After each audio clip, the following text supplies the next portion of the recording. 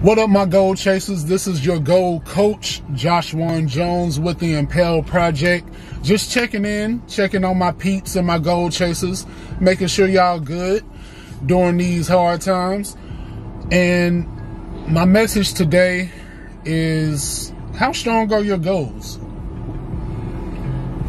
Think about it. How strong are your goals? Do you have weak goals during these hard times? We got a pandemic going on. We got racial injustice going on. And it's easy to really get distracted and to really fall off on what brings you value and what you want to do.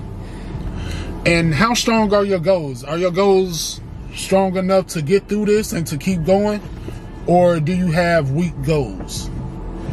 Because if your goals are weak, then your actions will be weak. If your goals are weak, then your motivation will be weak. If your goals are weak, then you're gonna attract weak people around you.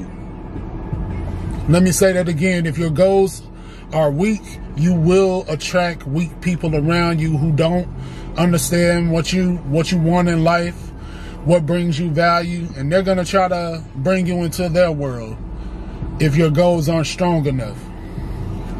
With strong goals, it gives you a steady foundation.